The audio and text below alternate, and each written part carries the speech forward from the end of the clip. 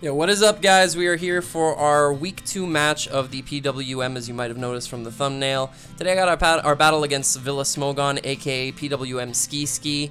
I was hoping to make this a relatively quick match as I was hanging out with a friend. Actually going back to my place. He's in the UK, so he had to have his battle around 1 a.m., which was really nice of him. He was about to go to bed, so really cool dude. But we got our match here, and like I said, I was trying to make it relatively quick.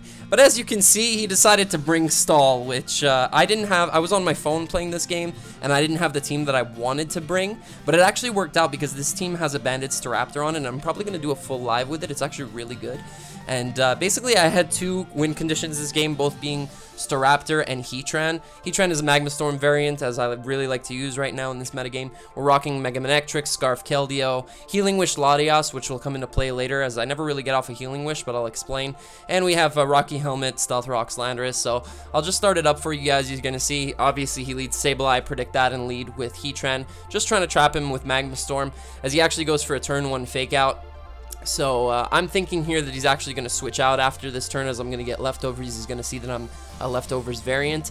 He actually decides to stay in on my Toxic. I'd predicted the Quagsire. I would have really liked to get that thing toxic early on, but he decides to go for a knockoff and stay in. That's perfectly fine. I'm going to fire off a Magma Storm here. It's going to get a crit, but he's going to recover it all off anyway. And on the next turn, I'm going to go for Earth Power, trying to get a special defense drop. I don't get it. I go for another one on the next turn. I'll just wait for it to catch up here. You guys are going to see he's actually going to go for another recover right here. I go for another Earth Power as he switches out into his Chansey. So trying to get another special defense drop on that, obviously. I don't think I want to stay in on the next turn, if I'm not mistaken. Just wait for it to catch up once again. So I actually do. I stay in and I go for a taunt, so he's not able to get up his Stealth Rocks, which is really good. Here I'm going to switch out into my Landorus, predicting him to want to stay in and go for a Seismic Toss, but he actually decides to switch out into his Gliscor. Perfectly fine. I'm just going to fire off a U-turn here because I don't want him going into Sableye and getting off Stealth Rocks on my side and bouncing them back. So I'm just going to U-turn into my Keldeo right here, I believe. No, I actually go into my Staraptor. And I'm just going to fire off a Brave Bird because I want to gauge the damage on his Skarmory to see how much it does, to see if he's physically or specially defensive. Actually, I choose to go for a close combat right here, so covering the Chansey switch as well. I don't think I'm going to stay in this turn, predicting his Roost. I'm actually going to go back into Heatran right here, exactly. He's going to Roost up, gaining all that health back. And I think I'm just going to fire off another Magma Storm right here, trying to trap something. He chooses to go into his Gliscor, and I actually missed this turn. Now, this is very important because I wasn't able to gauge the amount of damage that I was doing to Gliscor. So I'm forced to switch out here and go back into my Landorus. And right here, he's going to knock off again. And once again, I think I'm just going to go for a U-turn as he taunts. He is faster than me, so I don't know if he's actually faster than my Heatran, but I don't think so. So I'm going to U-turn out here, and I think this is the turn. I go into Manectric. With the -1, if I would get off another -1 and go for an HP Ice, I would put him in a bad position. So I choose to Mega Evolve and actually go for the Volt Switch directly, predicting him to switch and not into his Quagsire. So he goes into his Chansey to suck up the hit. Just going to Volt Switch here and switch right on out into my Staraptor once again. Here I'm going to Brave Bird this time. I knew I had Brave Bird the Skarmory at least once, so I'm just going to gauge the damage from the Brave Bird. It actually does 41%, which is really good because if I can get him to switch out without recovering, that means that I'll be able to 2-hit KO him the next time he comes in. He actually decides to go for a Spike right here, so that means that I can do that in the future. So he switches out of his Skarmory here, going into his obvious switch being Amoonguss. I just fire off a Scald, trying to get a burn off on something. Obviously, if it was Chansey, it would have a natural cure, be able to heal it off. But I just wanted to at least gauge the damage, see how much it would do. I go for another Scald right here, predicting the Spore, because I want my Keldeo to sleep. Like I said before, my Heatran and my Staraptor are my win conditions against his team. So I'm going to switch out here, making sure not to take a Giga Drain. His Amoonguss goes for Giga Drain, obviously does negligible damage to Heatran. And I'm going to just fire off yet another Magma Storm, I believe, as he chooses to go back into Gliscor this time. And this time I'll be able to see the damage. And as you can see, it does 51%. After the Toxic Heal and the Magma Storm damage from the turn passing by, he is in range of another one, and I go for it, and he keeps his Gliscor in because he obviously can't switch out. And that's one big threat gone.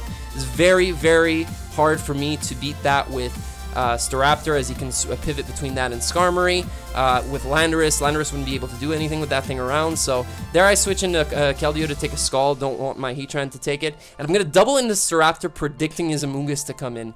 And here I just go for what I believe to be a Brave Bird and knock out his Sableye. And this is very crucial, as now I'll be able to get up rocks, and I don't have to worry about his Sableye coming in on a Toxic later with Heatran. So here I'm going to switch right into my Latias, trying to get rid of the Spike, hoping that he would Spike up again, but he actually chooses to go for Whirlwind. That's fine, because he brings me into Keldeo. If he wants to Brave Bird, I'll just go back into Latias, and if he wants to give me the potential to wake up, then that's great. So he goes into Chansey. He doesn't choose to go into Amoonguss, which is really good. I guess he predicted my switch into Staraptor again. So I'm just going to stay in with Keldeo, trying to burn off some sleep, as this time he's going to, obviously I haven't attacked yet, so I can go for the Secret Sword. He's going to switch into Amoonguss, and I actually stay asleep, which is cool, because now he can't sleep something else.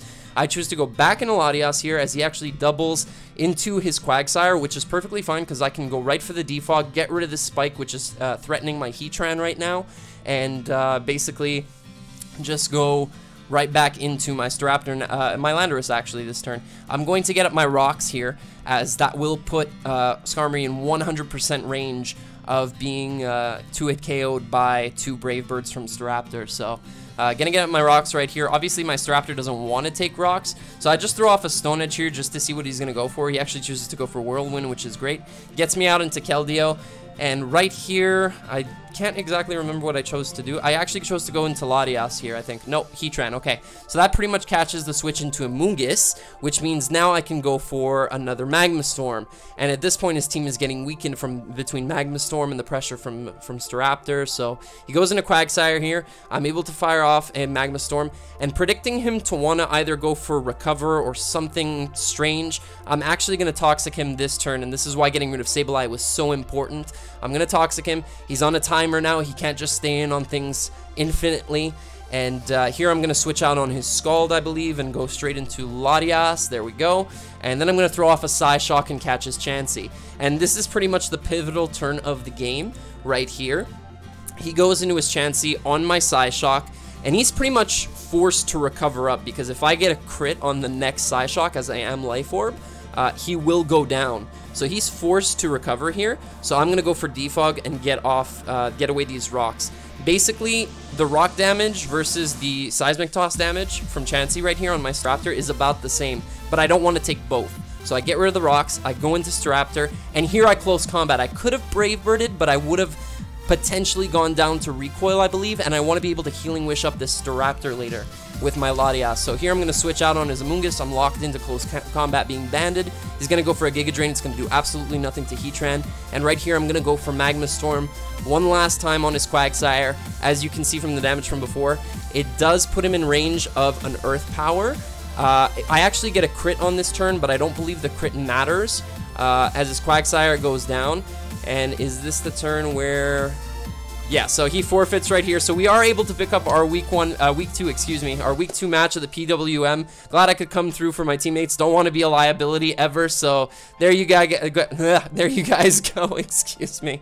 So we're able to pick that one up. Thank you so much for watching. If you enjoyed the battle, if you want to see more of them, hit that like button down below. Subscribe. Leave a comment if there's anything you want. If you have any questions about the battle, anything at all. And thanks again for watching, guys. Have a good one.